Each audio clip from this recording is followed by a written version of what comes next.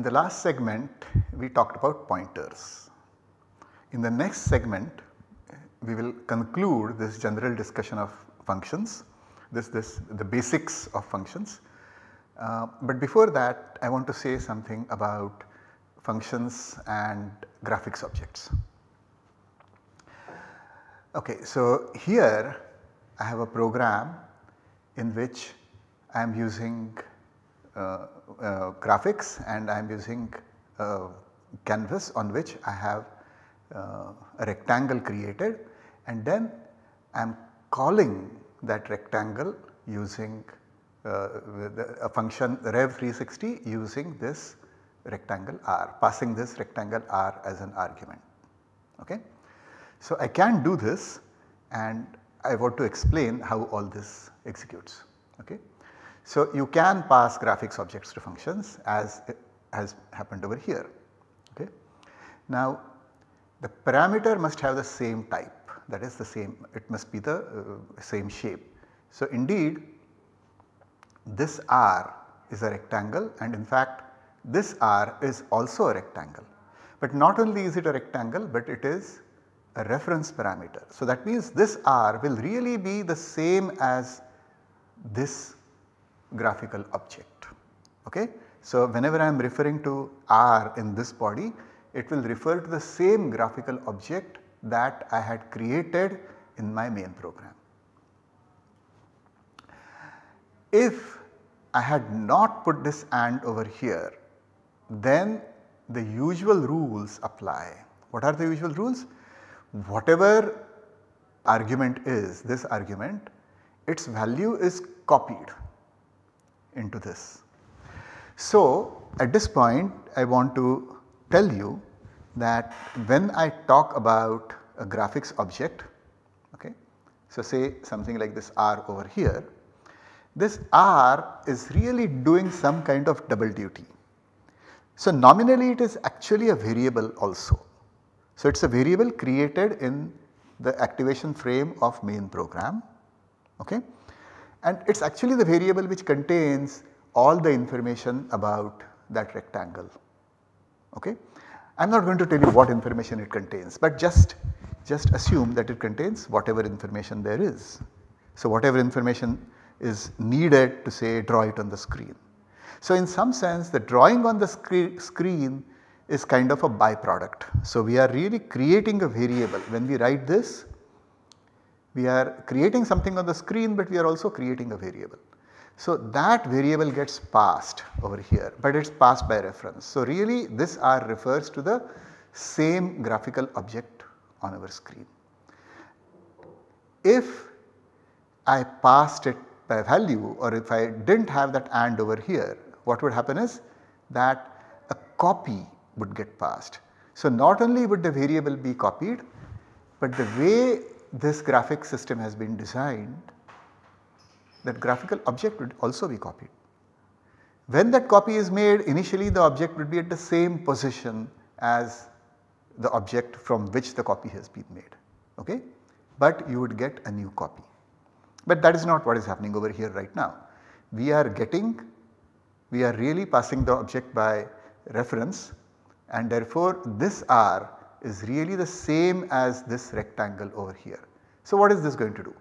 It is going to repeat, okay, but it is going to rotate by 10 degrees. So and then it is going to imprint, okay, so it will rotate and at every point it will imprint. So what will happen is you will see a rectangle first, but it is going to be, it will rotate, and as it rotates it will imprint. So all these rotated positions imprinted on the screen.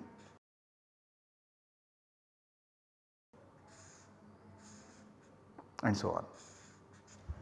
But at the end the rotation, the total rotation is 360 degrees, because 36 times and every time we are rotating by 10 degrees. So at the end the original position will be attained. So it starts off in some position and at the end the same, it will come back to the same position. But as it does that, it will be imprinting on the screen.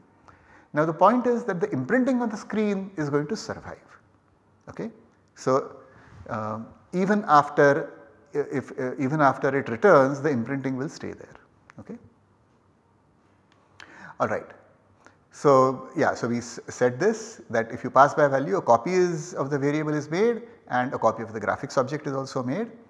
And I should say that as well, that if you made a copy of the variable and a copy of the graphics object, the variable as well as the graphics object would get destroyed when you returned. Okay. Whereas in this case there is no destruction. So that R of the main program is going to stay around, and that is the R that is going to get used up over here. Okay. If you imprint, that imprint happens on the screen and it will survive after the call finishes. Okay. Yeah, and by the way, I mean this copying business is allowed otherwise as well, so I might as well state that here.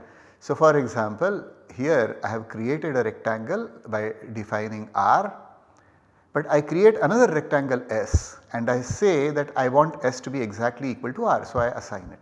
So I can do that as well. So really when I make this copy, it is really sort of like an assignment statement. Anyway, the point of this is that when I have graphics objects, I can pass those graphics objects and I can do things with them if I want. Okay, I would like you to think about a few exercises. Okay. So here is an exercise which might be quite interesting, might be quite useful if you are going to design some bigger programs. So you are to write a function which takes a rectangle and coordinates xy as input and decides whether the point xy lies inside the rectangle. So this might be used to say that okay, I am going to draw a rectangle on the screen and then I am going to do a get click, and I would like to know whether the user clicked inside that rectangle. So this function would come in handy. Okay. Now you would have to pass that rectangle to our function, okay, and inside the function you want to get information about that rectangle and compare that with the xy arguments that are also being passed. So if you do r.getX, then you will get the x coordinate of the center of the rectangle. If you do r.getY, you get the y coordinate of the center of the rectangle. If you do r.getWidth, you would get the width of the rectangle. So now you could see that by getting the width and the height and the xy coordinates, you can check whether the point xy, the xy coordinates that have been given to you form a point which lies inside the rectangle. Okay. So this way you can see whether the user is clicking on a rectangle, and if the user is clicking on a rectangle, maybe you could write a program which changes the color of the rectangle, color of that rectangle if the user clicks on it. Okay. So this could be a fun program. Alright, so as I said, I am going to conclude in this segment, but the conclusion is for the entire sequence of this lecture. So this basic lecture about functions. So what did we say? We said that if you find that you are performing the same operation at several places in your program, then consider putting it into a function and do not duplicate code but make a call. You can think of a function as a contract that we talked about earlier, but you can also think of it as a packaged software component. So just as you buy packaged hardware components, so anything that you buy practically is a packaged hardware component. Say you buy a television, you do not know what is going on inside it, or if you buy a refrigerator, you do not know what is going on inside it.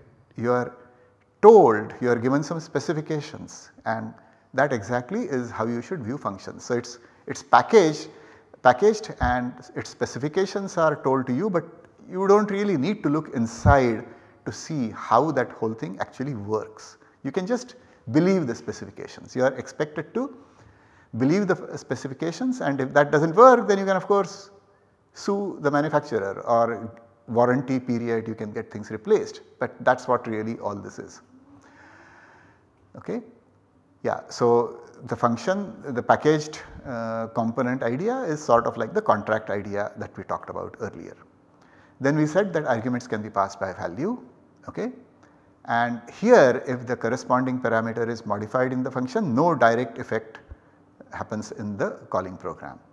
Arguments can be passed by reference, in which case if the corresponding parameter is modified in the function, a variable in the variable in the calling program will change.